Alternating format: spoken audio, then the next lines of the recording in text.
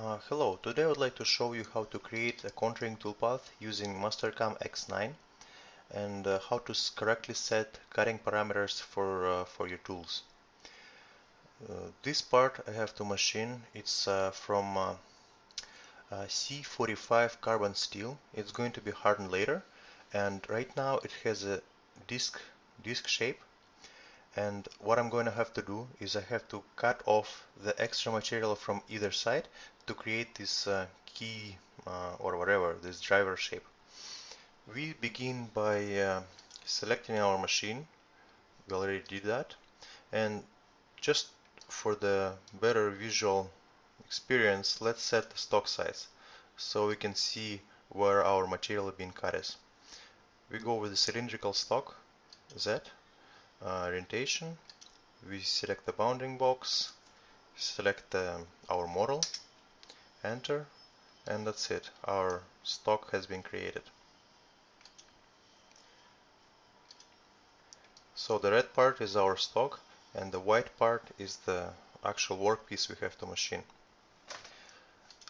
Now next step is to create a contouring toolpath. We have to chain our geometry we are going to be cutting. Select the tool. It's already here. The tool is 1/4 inch high performance anvil. The feed rate and spindle speed is default. This is probably correct. I'm gonna have to change it later. Let's just set the diameter offset right now to 56. I like to have them like 50 plus the tool number. For this machine, what I'm gonna be using, that's the way it works. You cannot have it length offset and diameter offset the same number. You're gonna screw up the part. They need to be separated by 50. Depth of cuts. I don't know about depth of cuts now. We're going to calculate that later. Clearance 2 inches. Depth. Our part is 0.2, but because you have to go right through, I'm going to set up depth minus 1/4 inch. Coolant nothing, because we are going to be using air blast to clear the chips.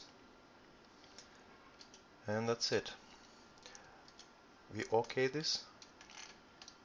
And our lead-ins and lead-outs are very big, so we're gonna have to change that too. I like them 25% to reduce their cutting. Well, there you go. That's our preliminary toolpath. Now what we have to do is calculate the speeds and feeds for that, because what we have from MasterCAM by default is wrong. MasterCAM doesn't even care what material you're cutting. It just brings these numbers from the tool library and that's it. So that's not good. Click on HSMAdvisor hook and the window pops up. It automatically brings the corresponding tool from its own tool library. So we don't even have to play with the geometry. It is already the geometry that you save the tool with. We set our cutting material, workpiece material to C45 tool steel. Now there's lots of materials here, and when you don't really need, you don't really know where it is, you can just use the search. When this window drop down is open, you can type in any number or any text, and you see how it's filtering out the materials. So we are looking for C45. There you go, we found our material.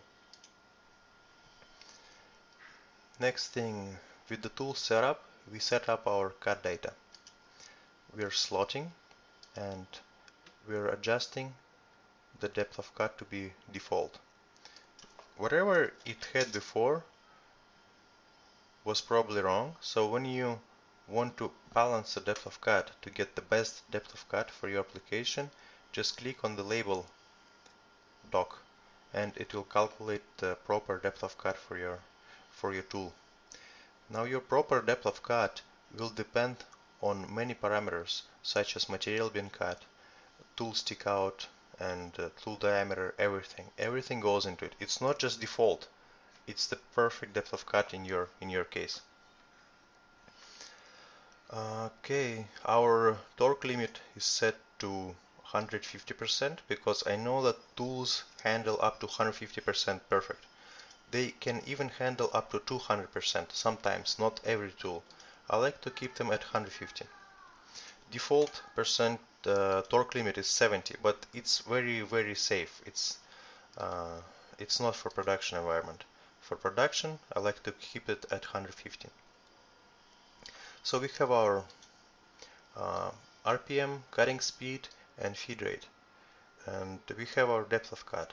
So that's pretty much it.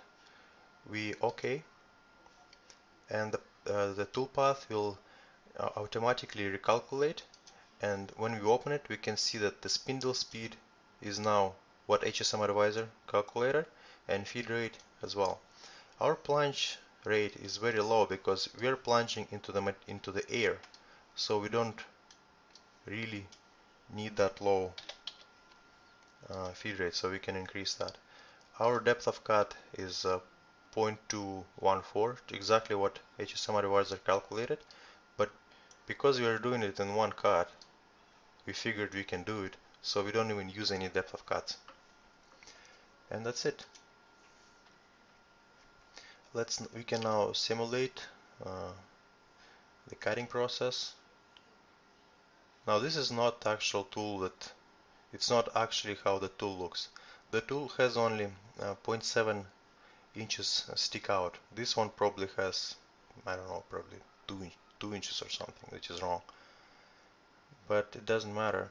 The video of me cutting the actual steel part with the real tool is in description, so you can look at that.